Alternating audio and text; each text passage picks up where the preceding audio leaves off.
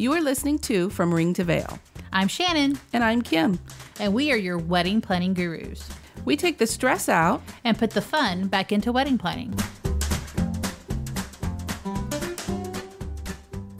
Wedding lighting options for ceremonies and reception, episode number 122. So if you are listening to this before May 7th, which is this Sunday coming up, if you're listening to this Friday, Saturday, remember we are going to be at the Rustic Bride Northwest Expo in Snohomish, Washington at Dairyland. And I don't know if they call it Dairyland Barn or if it's just Dairyland. So either way, if you want all the deets to it, you can go to fromringtoveil.com/RBNW. So today we're talking about wedding lighting. This is something that's interesting that we haven't talked about at all. Right. It might seem like an extravagant expense. It might, yes. And it could be. Mm-hmm. But Marie Kubin is the CEO of Rent My Wedding, and she has a cost-effective alternative. She's joining us today to talk about wedding lighting for your ceremony and reception. So welcome, Marie. We're so excited to talk to you about lighting, which is a subject that we haven't yet discussed. Yeah, well, thank you so much for having me. So we love for our guest hosts to tell our listeners a little bit about their journey. So are you willing to share yours with us? Absolutely. So my journey, it was a little interesting, took some different twists and turns, but I started Rent My Wedding while I was planning my own wedding.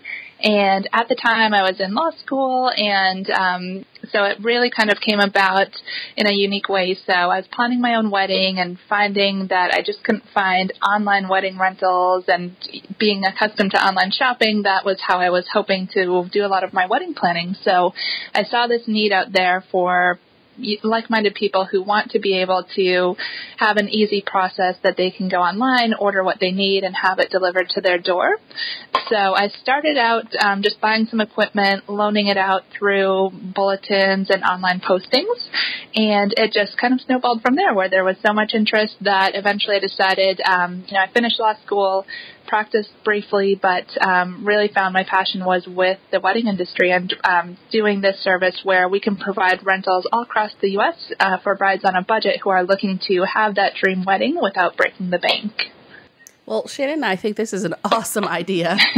Because millennials now do almost everything online, so it's a great concept. Yeah, it's so true. It just really makes it easy, and especially, everyone is busy, and so any step that you can kind of cut down on time or make the process easier is always what we're trying to do. So that's really been our goal, is to just offer something that's hassle-free and makes it easier for the busy bride. Great. So we're talking about wedding lighting today. What are your unique options for ceremonies? For ceremonies, one really unique thing that we're seeing is actually doing pattern lighting down the aisle. And it's something very modern. It's really a cool concept where essentially what you'll do is you'll create a special pattern. It could be just a design. It could be flowers or leaves and branches. And you project it so that essentially instead of your fabric aisle runner, you have this beautiful, colorful light that's draping the aisle. That's awesome. Yeah, I really like that. A lot of places don't really allow you to have like petals on the floor now because they stain or whatever when they get stepped on. So that's an awesome option right there. Yeah. What about backdrops for ceremonies? What do you guys do with that kind of thing? Well, there are two different things that I really love. So one would be your traditional backdrop where it's the pipe and dripping, and you can create a gorgeous backdrop whether you're outside and you want to create that special area, or maybe it's in a ballroom setting and you want to hide the walls a little bit. So backdrops are really great just to give that elegant hanging curtains as a nice backdrop for the couple. And another really fun thing to do is actually a canopy. So what we offer is a portable canopy that you just basically you pop it open. It's a tripod system, and you can have it set up in 5 minutes. And it's perfect. Again, you can take it anywhere, outdoors, indoors, and it's something that adds that elegance with the drapes. And you can also decorate it. So whether you want to incorporate greenery and branches, you can add that onto the canopy or decorate it with florals or, of course, lighting. And you can take up lighting to transform the drapes into any color. Could you do the pattern on that also? Yeah, you definitely could. That would be a really cool look. Mm-hmm. Let's move on to the reception. What are some unique options for a reception when it comes to lighting? For lighting the reception, I would say the number one favorite that we see is the monogram lighting.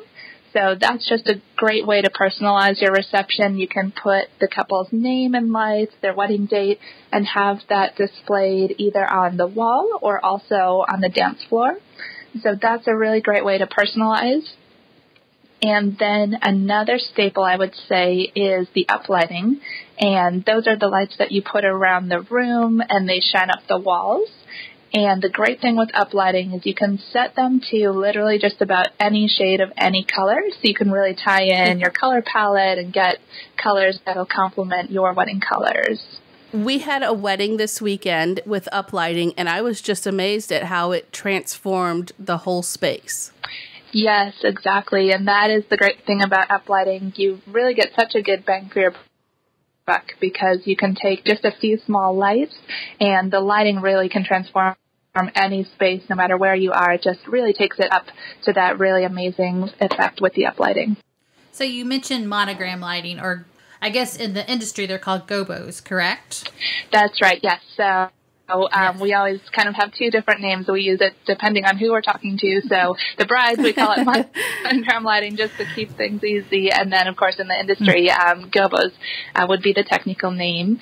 And and with gobos, to talk a little bit more about that, some of the great things you can do to incorporate that in the wedding is actually using the same monogram or the lettering that the brides have on their invitations and carrying that onto the monogram or the gobo for the reception. So we're now seeing a lot of brides coming to us at the stage of creating their invitations and saying, hey, can you take this invitation and, basically turn it into a light that I can use at the reception. Right. And that can be done. It can. Yeah, it's a really cool process. That is so cool. Because hand lettering is so popular now Yes. with the invitation suites and then carrying it throughout the whole wedding. So that's awesome that you can do that as well. Mm-hmm. So spotlights. Spotlights are another lighting option that you have. And we've seen them before, like on the cake and, on the dance floor. Where else and what else can you spotlight? Well, I would say definitely, the cake is a great place to start. And honestly, I think that's overlooked a lot because a lot of brides don't even think of spotlighting their cake. So definitely I think that's something everyone should think about because, you spend this time and money getting such a beautiful cake. So I always say don't forget to show off that gorgeous cake. So the spotlight is really nice because when it comes to cakes, you could actually just set the little light on the table and then point it over at the cake and it will instantly illuminate that cake and really highlight it. So that's a great option for the cakes. And then another great thing to spotlight is the centerpieces. So once again, same idea where you spend all this time and money creating the gorgeous florals. So you want to make sure, when the lights are dimmed a little bit, you can still see those beautiful flowers. So the spotlights, you can shine one on each centerpiece, and that way the centerpieces are really going to pop. And when you walk into the room, you're really going to see those florals, and they'll be one of the focal points of the room. Ooh, I like that idea. And so you send all of this to them. Does it come with instructions on how to set it up? Is it easy to set up for a novice? Yeah, that's the great thing. All of our products, we've either found products that are easy or we actually really modify them in-house to make them easy. So every single item we offer literally could be set up by anyone, no experience at all. And the great thing with the spotlights, for example, is they're so versatile. They have a magnetic piece on them. So, for example, to do the centerpiece spotlights, typically a company would come in and put in trusses and, have a lift system and be attaching these pin spots up high, shining down on centerpieces. But the product that we use, it's a small little light, it's battery operated, and then with that magnetic base, you can actually just stick it right onto the chandeliers or light fixtures and then just point them down at the centerpieces. So you don't need any special equipment, you don't need any experience.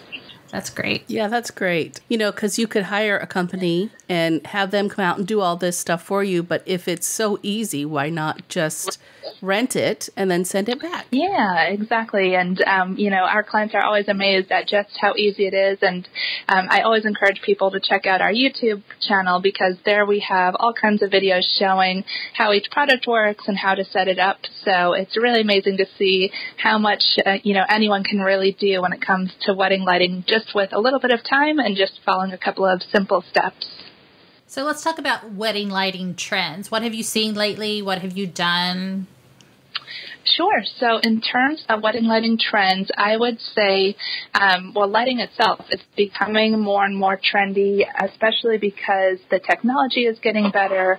So the price point is coming down. So, lighting used to be something that would only be seen at, the really high-end weddings with the enormous budgets. So I think just lighting in general is a trend we're seeing across the board with all weddings of every budget. And some of the trends within lighting, we've kind of talked about some of them here. So, of course, uplighting, the monogram lighting, and similar to monogram lighting, we're seeing more and more trends of doing the pattern lighting at the reception as well. So that could be covering the entire walls in a certain pattern, or transforming the dance floor by putting the pattern lighting on that dance floor. So in your bio, it says something about bride sharing. Can you give us some ideas of what that is? Sure. So when I was planning my wedding, it became popular that brides would go on sites like The Knot or Wedding Wire, or different sites where they have classified ad areas. And essentially, brides would purchase items for their own wedding and then split the cost with other brides who would then use it for their wedding as well. So you would kind of go in on something together, send it around between the different weddings, and then, the idea would be that you got it for a lower price because you're able to share it with some other brides. So kind of like classified ads, but just setting it all up front before having to purchase it and hope that you can sell it later. Kind of like a group discount type thing. Yeah, exactly. And actually, I had another thought. You had asked about wedding lighting trends. One that I didn't touch on is actually special effects lighting. So we are seeing more and more brides wanting to do something different, something really unique for their wedding. And two ways that they're doing that. Number one would be starry night lighting. So that's a really nice effect where you shine this special light on the ceiling, and it has slowly moving stars, clouds, so you literally feel like you're, dancing and dining under the stars, even though you're in a ballroom. Oh, that's really cool. Yeah, so that's really one fun effect. And another one we're seeing in terms of the special effects is water lighting. So this is another realistic light where it looks like water is moving, so you can shine that on a wall just to give it a really unique accent of the moving water concept. So if somebody had a certain pattern, let's say on their invitation suite, could they send that and have that custom made to display on the wall or even on the aisle? They could, absolutely. So we have an in-house design team, everything from creating the graphic design to producing the gobo. It's all done in-house, and our team can literally work with anything. So whether you send us the actual invitation or a picture of something that you've seen, our design team can essentially get that in the format we need and recreate it so that it could definitely be used as the monogram lighting as well. I think that is so cool. Because you work so hard on your invitation suite with your designer, and they come up with this fabulous thing, and then there's up until now really no way to really incorporate that in your wedding. Yeah, it's very true. I just think that's awesome. And you can also, too, we've seen brides where they'll set up that monogram light behind their sweetheart table and then ask guests to come up and take pictures throughout the ceremony. So that's a nice little keepsake, too, where all the guests will get a photo and it has that beautiful monogram in the background. That's really cool. That is a cool keepsake, just to print those out. Here's your favor. Thank you for being here. We appreciate it. Anything else you can think of that we didn't touch on when it comes to lighting? I think that covered a lot as far as lighting. So I think, the biggest thing I always like to tell people is, it really is easier than you think. And some of the ideas that you might see out there and you think that they're, out of your price range or too far beyond your budget, I always say look into it, see if you can do it yourself, because chances are, there's a way out there where you can actually get that look for less. So definitely when it comes to wedding lighting, I encourage everyone to look into their options. And I think it's one of the best ways that you can really add a wow effect for a wedding. I agree. Great. So, Marie, where can our listeners find you? Well, they can find us online. Our website is rentmywedding.com. And we're also on social media. So anywhere that you're on social media, you can find us with @rentmywedding. Great. Thanks for talking to us today, Marie. Absolutely. Thank you so much for having me. It was my pleasure. There's a place where you can go and rent not only dresses, but high-end designer dresses. Dresses for any occasion, but specifically for your wedding. From the shower to the reception for the bride, bridesmaids, and guests. It's called Rent the Runway. It's so easy. You just search for what you want, choose a size, plus you can get a backup size for free. Add another style for just a little extra, then choose how quickly you need it. You can even get it overnighted. And the returns are always free. Go to fromringtoveil.com/runway. That's fromringtoveil.com/runway to sign up. I really like a lot of these ideas that she was giving to us. The one thing that really sticks out to me is the design down the aisle. Yeah. For some reason, that is something I'm like really interested in. Well, to me, it's cleaner. True. You don't step on pedals and get them stuck on your heels, which I hate. Yeah. Of course, I wear heels all the time, quote unquote. Well, if you're the wedding Wink, party. wink. Yeah. But yeah, you get things stuck, and they sometimes, if they're colored petals and they have carpet or wood floors, they stain your wood floors because people step on them. And so Or plastic runners too. Yeah. Sometimes you choose to do that and it just doesn't work and there's a bunch of little holes in it afterwards.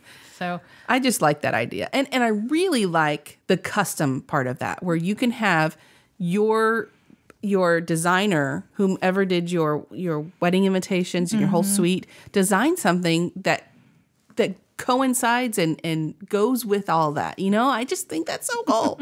because you know how much I like cohesiveness. So that would be that's cool. Fun. Yeah, absolutely. So it was really fun talking to her. It was. Thank you, Marie. We really enjoyed that. All right. So now we're going to add a little segment or a little addendum, if you will, to our episode number 56 on hidden fees. We had a local vendor. Her name is Cynthia. She is a harpist, actually. She emailed us after listening to this episode, and she had a little more information for us to add to that. So if you've listened to it already, if you haven't, go back and listen to number 56, and then come back and listen to the rest of what she had to say. Her name is Cynthia Cooney, and you can find her at cynthiacooney.com.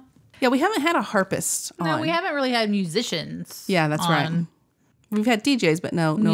Musicians are not magicians, musicians. It was kind of a hybrid. It was musicians.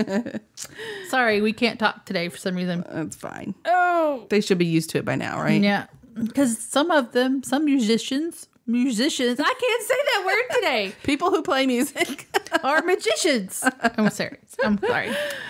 Anyway, so here's some of her tips. Late weddings. Meaning late starting weddings. Right. Like more than 15 minutes.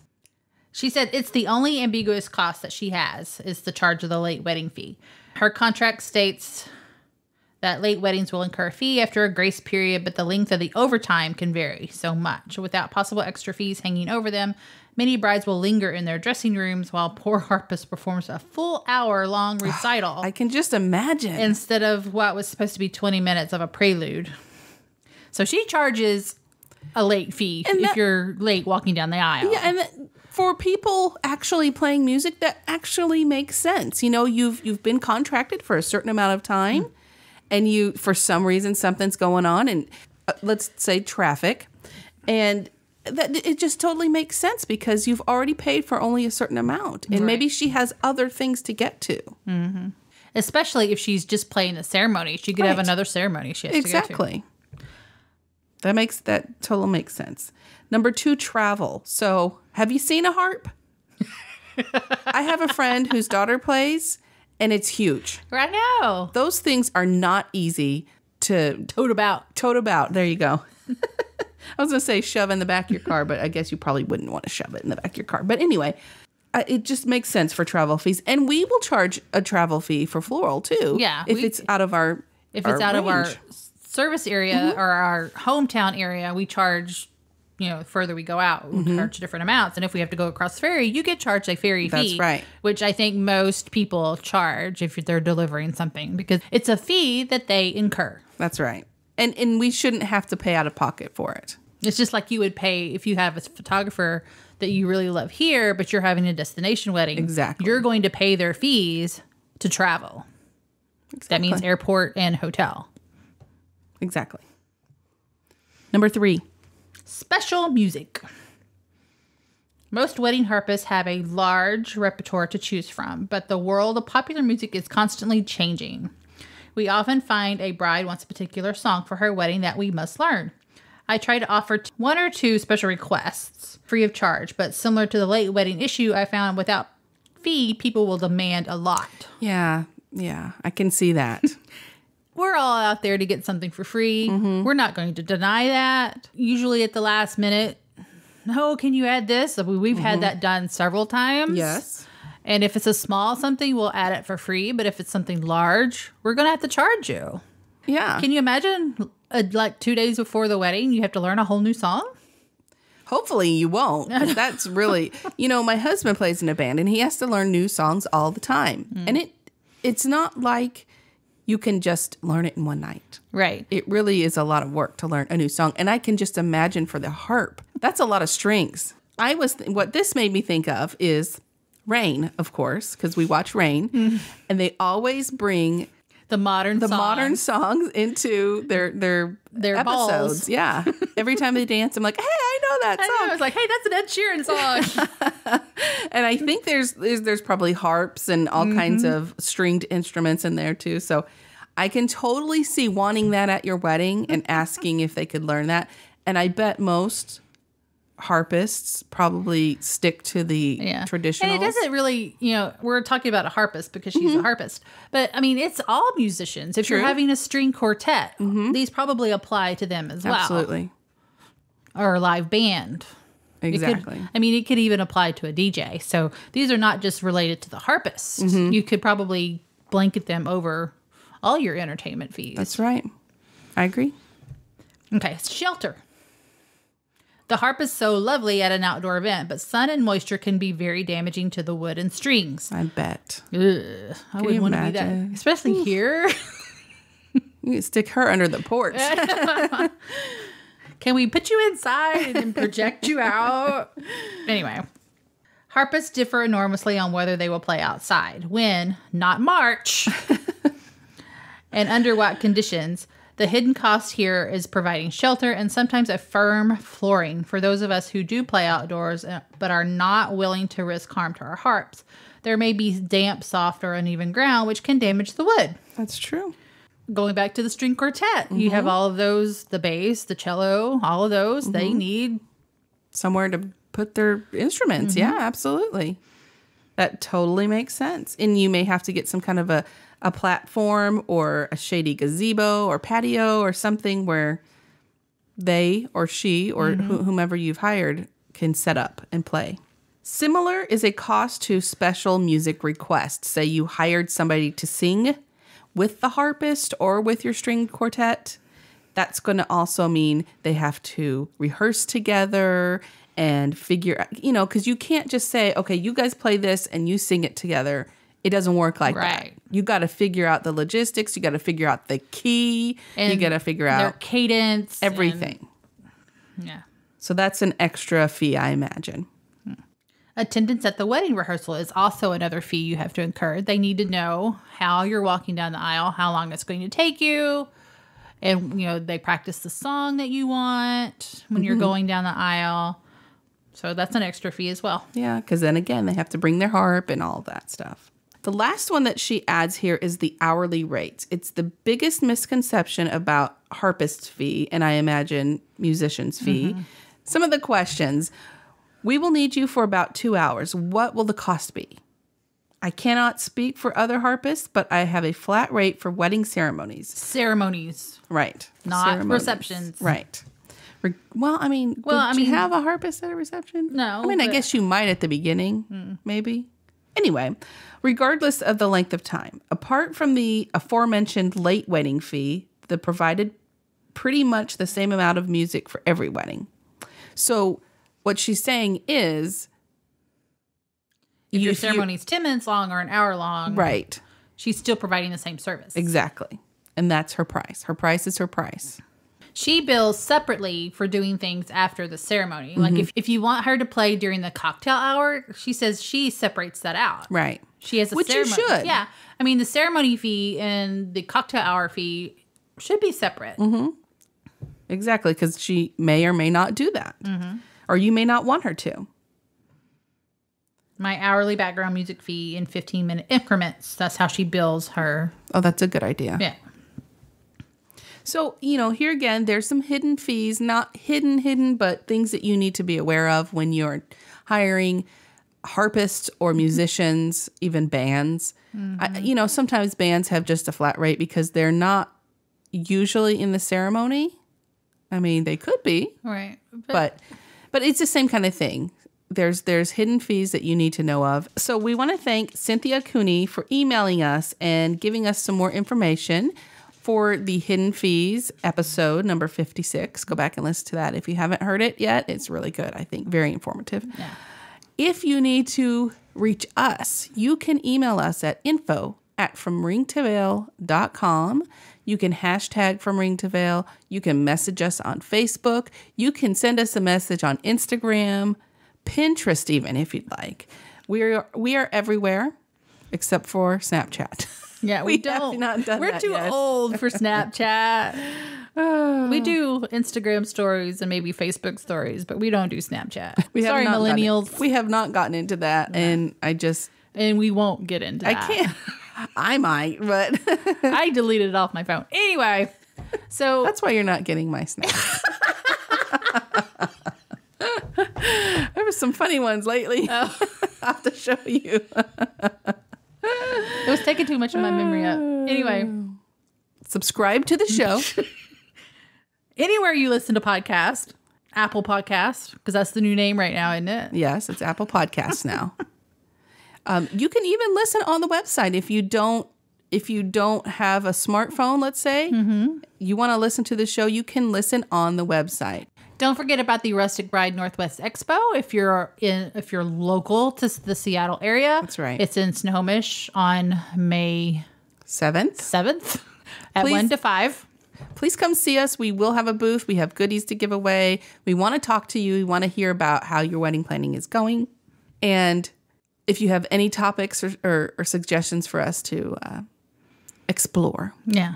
We have some really good shows coming up too. I'm excited. We have a show on Spokane area wedding venues. Yeah, which we are going to expand on that. We'll probably go to Portland and things like that. So we're gonna the peninsula. We might have to drive out to the peninsula to look at wedding venues. Yeah, why not? Any excuse. Yeah, that way we can write off the expense. Anyway, we also have a podcast coming out about farm to table weddings, which is a big, huge new trend. Yes. I'm excited to learn more about that. I know a little bit about it, but I'm not an expert by any means. Neither am I. Then we have an awesome show about elopements. I can't wait to share that with you guys. Yeah. And then we have some fun ones coming up. I love BuzzFeed, and I get the BuzzFeed wedding feed in my Facebook page. And so some funny stuff pops up there. We're going to have a show about BuzzFeed weddings. And of course, we are still doing the blog. Every Monday, you can expect to see a blog post. Last Monday's was about May wedding flowers. So if you're getting married in May of next year, you want to know what's local and what's in season. Not really local because we're nationwide. That's right. But if you want to know what's in season, take a look and you'll maybe save a little money for getting seasonal flowers. That's right. If you'd like to support us monetarily, you can go to our Patreon page, which is fromringtoveil.com/give. And $1 is very appreciated. So no stress, no worries. Keep calm and listen on. Thank you for listening to our podcast. You can find us on Facebook, From Ring to Veil, on Twitter, @From Ring to Veil, and on our website, FromRingToVeil.com. Music provided by bensound.com. We did it. Oh my God.